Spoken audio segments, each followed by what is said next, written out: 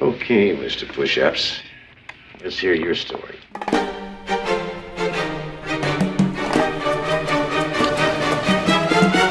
Chicks dig me. I want you inside me. Because I rarely wear underwear, and when I do, it's usually something unusual. Go ahead. No, I can't. Sounds like you got at least 2 people in there already.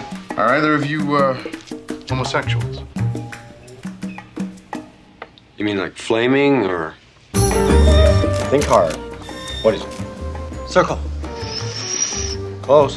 Hey! I'm getting a little tired of this. Tell me what you think it is. Is it a star? It is a star. A ring-a-ding-ding. So what are you doing here? I'm just trying to give you your money's worth. You paid top dollar for me.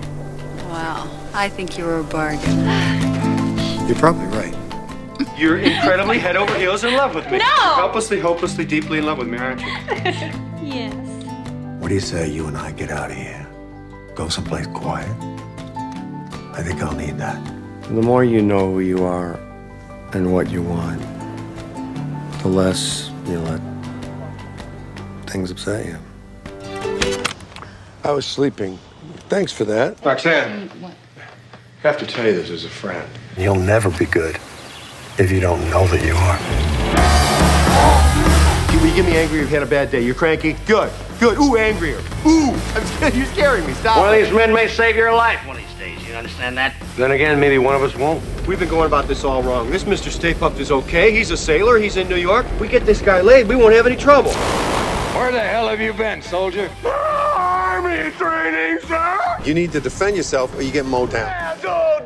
You're small if you haven't noticed. And so was Hitler. That's a horrible comparison. 1, 2, 3, 4!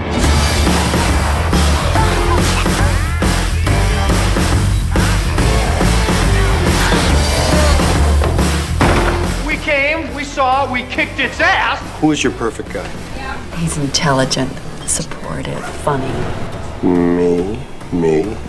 This chick is toast! Sir! Is this true? Yes, it's true. This man has no dick. For relaxing times. I'm showing him how the world works.